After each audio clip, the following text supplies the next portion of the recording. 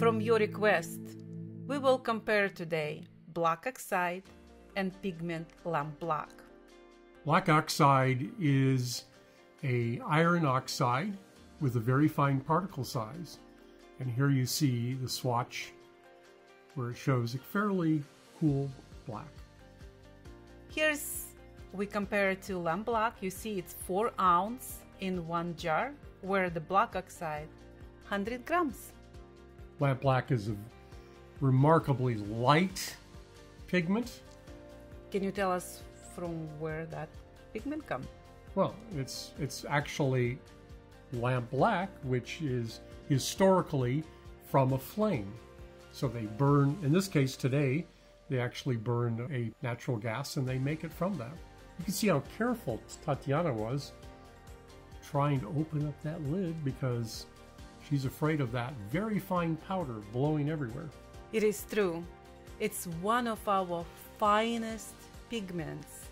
And when we make the batch of pigment color, or how's that? When we make a batch of the jars, we close everything around that area because the black no air blowing. Yes. Because, and of course we have barely can we have an breathe. exhaust Yes. to remove any of the dust particles. And even with all that precaution, our employees, their masks, and of course they wear dust masks, their masks will be black on the outside. Here I want you to notice, so I already put twice, and this is third time I put the oil to the pigment. You can see still not enough oil, I think. Nope. And you can see it's dead matte because of that. Well, it's one of the reasons why it's dead matte. It absorbs a lot of oil.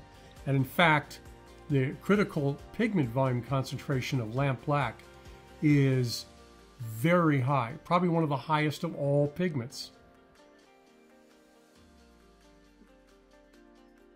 Let's compare to black oxide, and you can see on same jar we actually can fit 100 grams, and it's not even full jar. You can see that. Now look, for same amount of pigment, I want you to notice how much oil I will put. Quite a bit less. Is a low to moderate oil absorption. It's almost 3 times less. Yeah, not surprising with that. Yeah, because again, because it's black oxide or oxide, It's an iron oxide. Yes, yeah. Almost all oxides very heavy in density, and so that's why you see I put only 1 time amount of oil, and it was already enough. Black iron oxides are from the mineral magnetite. Yes. And what's very interesting about this pigment, if you put a magnet near it, the magnet will, all of the particles will adhere to the magnet. So no wonder it's called magnetite. So iron oxides, of course, make a wide range of colors: yellow, red, brown, black. And here's an example of that one. Look how glossy that is. And Probably remember, a little too much oil there in that one. But even still so, when we small grind it, you can see we can disperse it very well. And you can see that this has a good paste consistency. You can see also that in this particular image of the paint coming from the tube. Very heavy, very sticky, and very glossy. And you'll find the Munsell notations, like you saw there. You can find them on our website too, for all of our oil colors, if you're interested in Munsell notations. Let's compare lamp black right now, and you still see how matte looking color it is. Typically it wouldn't be if it was ground on a mill like we would normally produce paint. It was good exercise on our classes when we were showing you Prussian blue grinding, and it doesn't matter how much you will grind by molar, it still will not be as glossy because it will not be dispersed pigment as well as when we grind on the mill, and that's why it will always look very flat or matte. And same exactly idea here. Lamp black has the smallest particles, but when you grind by hand, it's still not enough dispersing. Yeah, you can't really disperse it No. fine enough to break up Yeah. all of the agglomerates. Lamp black is probably one of the smallest particle pigments available to artists. And it would be much stronger tinting if it was properly dispersed on a mill. Even with the mill, we can't get perfect dispersion. I do want to remind you, we don't make lamp black. And again, it's due to the idea that it does take a lot of oil. It dries much longer than any other color.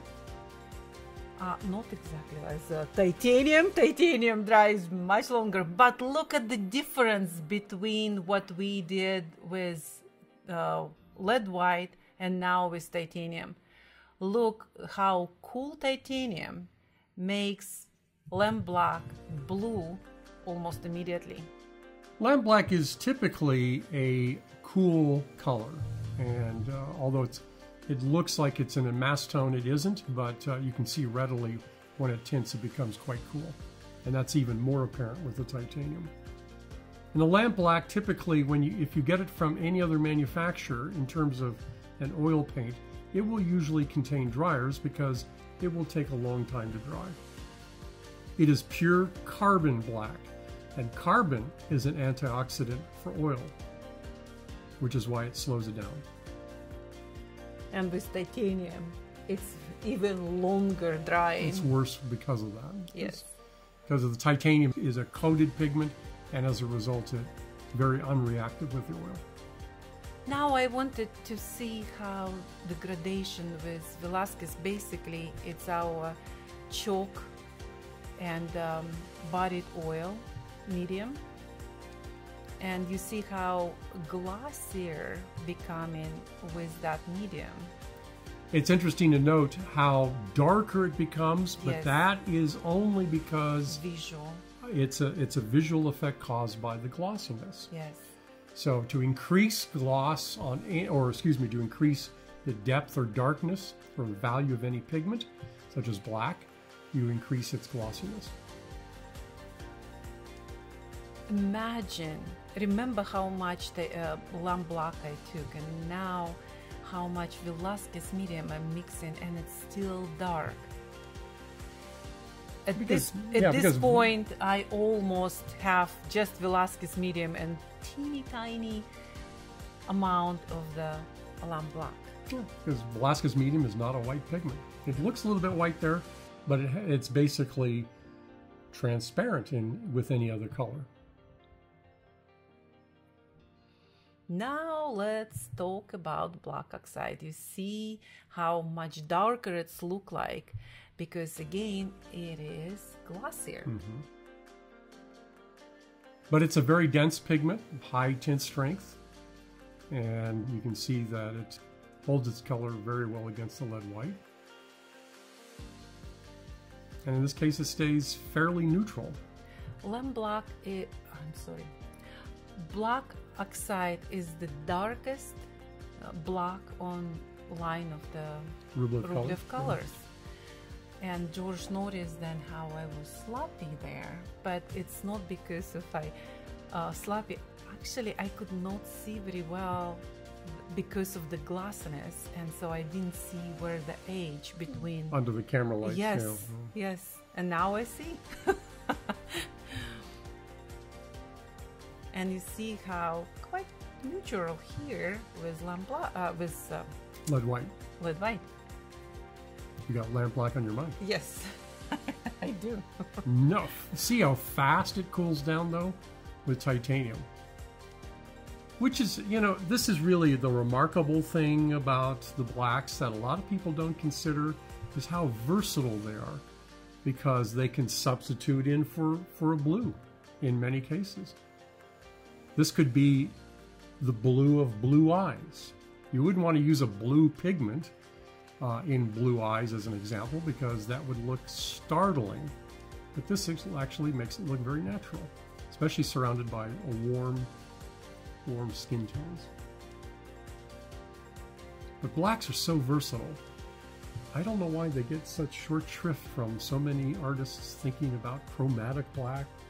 Oh, talking about chromatic blacks, we are preparing another program for you where we will compare chromatic blacks from another companies with our blacks, and we will show you that it's much easier to work with one single pigment color than chromatic blacks, because usually chromatic blacks have multiple pigments, and that's and why usually some of the pigments may not be light fast. One thing, yes, and another thing, artists often ask how come their blacks becoming shifting or pink or yellow or green, because they don't read the label. And if you will read the label, many of your chromatic blacks have different organic pigments. Look how the tint strength of that black. Yes. The Velasquez medium barely puts a dent into it.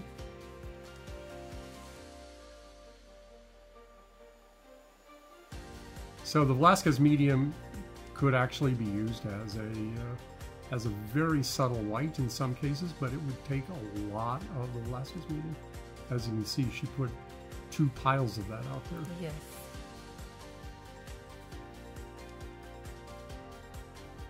Now we compare one block. You can see now back to back titanium with lead white.